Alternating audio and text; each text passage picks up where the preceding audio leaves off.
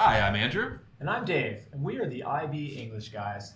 Today we want to talk in a little bit more detail of the political cartoonist from our previous video, Patrick Chappatte. He's a fantastic cartoonist, and we think that his cartoons make an amazing body of work. So we're going to talk about his cartoons and apply our mnemonic and talk about that. Why do we like Patrick Chappatte so much? Mr. Giles, first of all, political cartoons go back a very long time, right? They go back all the way to the French Revolution. And Patrick Chappatte, he really captures a range of global issues. He has really biting commentary and sarcasm and satire, and we've just found him really, really useful. Yeah, he's so passionate about his craft, and he's talented. He has a 20-year career. He publishes for the New York Times and International Herald Tribune.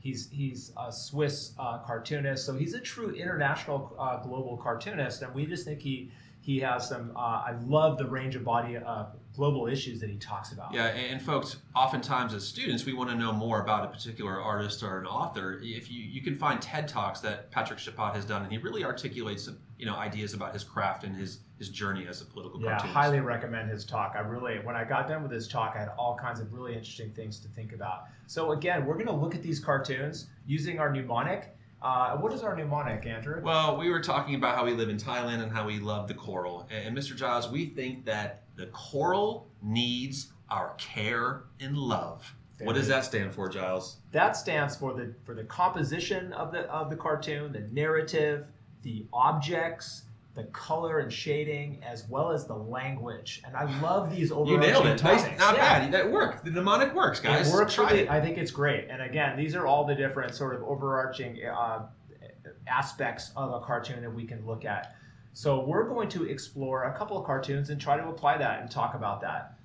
Okay, so we're going to jump right in right now and start exploring some of these cartoons and the global issues. And the first cartoon we're going to look at is titled Sex, Scandal, and the Catholic Church. And that was published on 17 August 2018. And in terms of context, during this time period, there's a lot of news out there and a lot of controversy regarding the church and some illicit or immoral behaviors with young church members. And a lot of that wasn't really brought out into the forefront, and the church was accused of silencing the issue, and that's what Chappatte is organizing and talking about in this work. That's right. We're talking about child safety. We're talking also about corruption in the church, and the lack of sort of ownership that they've taken. Abuse of power, lots of angles for the global issue That's right. on this particular cartoon. Let's look at the composition, Mr. Giles. And for me, the first thing I noticed when I look at the cartoon is I noticed that there's a lot of graphic weight in the foreground.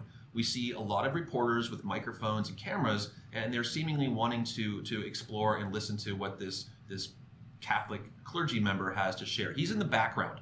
And if you follow the lines, the vectors of the actual image, the leading lines from the microphones and cameras, they lead us to talk straight to the clergyman, the priest, but then he's deflecting and pointing off to the side onto a sign. So for me, that's kind of, as a viewer, Patrick Chappatte has actually guided my eyesight in one direction, and then he's deflected it off to the side. Very skillful use of composition. That's right. So N is narrative, and again, there's a lot of details here. I'm going to talk about a couple. I think there's a clear story about a scandal. Obviously, we know that these reporters are demanding answers from this church member, this clergy member. And again, this is the story, and we can see that they want to get the news, and they want to get the breaking news. We also see the characterization. These characters are drawn very cleverly. We see on the left side these reporters and their anger and frustration through their facial features, the open mouth, and their hands thrusting the microphone. This is again a very cleverly drawn characters, but the main character that I'm drawn by is the clergyman, the way he's portrayed, what he's wearing, obviously his body shape.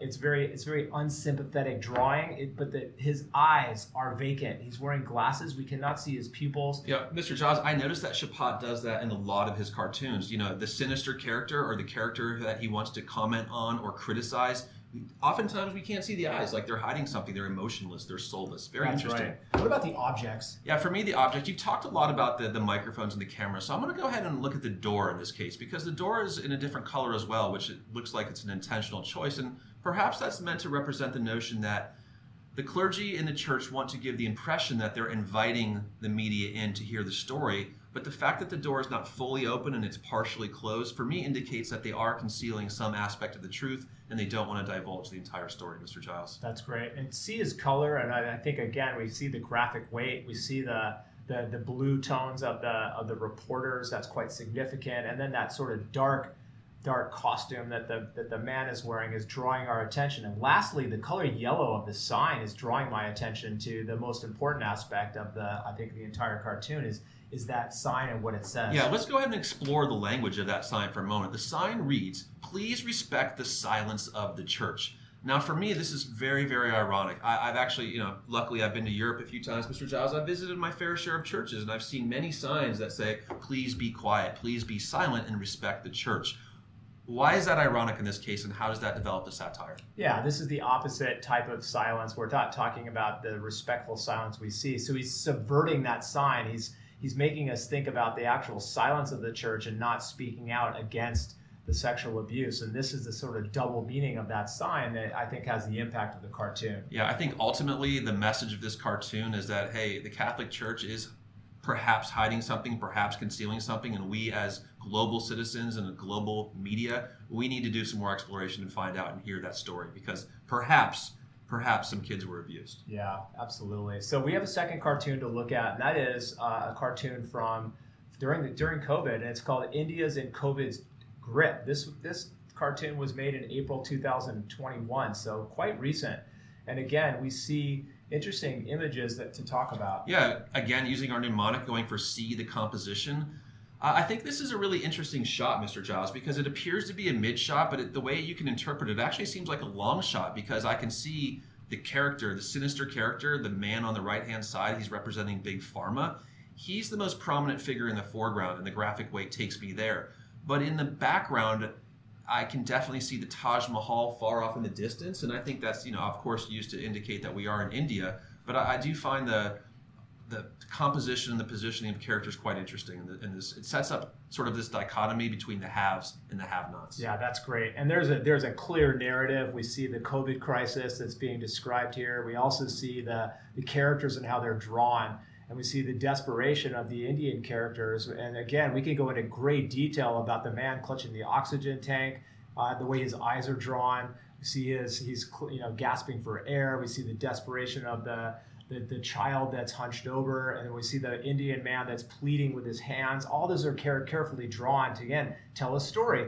And we see the Big Pharma on the scale, the way that he's drawn 2 times the size of this Indian man that's asking for mercy.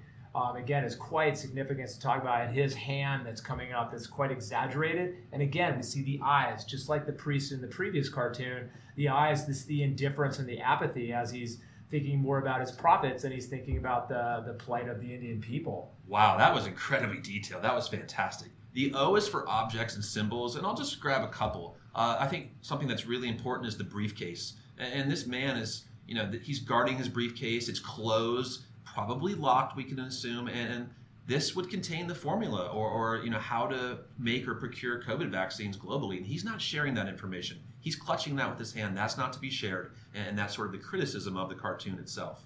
Yeah, C is color. Again, we see the strong color contrast with the sort of interesting blues and reds and greens on the left-hand side, and on the right-hand side, it's totally monochrome. Again, this is to accentuate the conflict between these two sides and the sort of apathy and unfeeling nature that's embedded in that monochrome color. Yeah, and moving on to the L language, there's so many things we could talk about here. We'll just choose a couple. For me, one of the things that stands out to me immediately is the label on the hospital that indicates that it's full. We've all been through the pandemic. Sadly, some of us have lost loved ones, and we are horrified by the notion that I or a loved one would go to the hospital and it's full and they have to wait outside. That is just a terrifying thought for me as the viewer. Mr. Giles, what can you say about the verbal irony? Because that truly is where the magic of satire happens. Yeah, absolutely. We, again, readers understand the sacred cow of India, and again, we see a cow in this particular cartoon as well, and the significance of the cow in Indian culture. But again, he's using that idea of sacred cow and the colloquial expression of something that's vital and very important. And again, the sacred cow in this instance is actually the vaccine patent that they're holding on to. And again, this is part of the humor, but beneath the humor is a biting commentary. Yeah, and the biting commentary, you know, that big pharma is really in the driver's seat in terms of what's happening with COVID procurement of vaccines and distribution in developing countries making their own vaccines. And sadly, it appears that corporate greed is overtaking empathy and humanity in that case. And I think that is Chappatte's commentary. Yeah. So we've done a lot of talking about all these cartoons. So now it's time, what we'd like to do in our next video is to write and to take all these great ideas and take the mnemonic and for you to see what this looks like in writing. Yeah, of course, talking about it really helps for the oral, but we have to learn how to write as well. So next time, with our choral needs, our care and love, please join us and we'll take these ideas and show you how to put those into an academic paragraph. I can't wait. This guy likes to write. Thanks for joining us today, folks, and we'll see you next time and get ready to write. Have a great day. See you guys.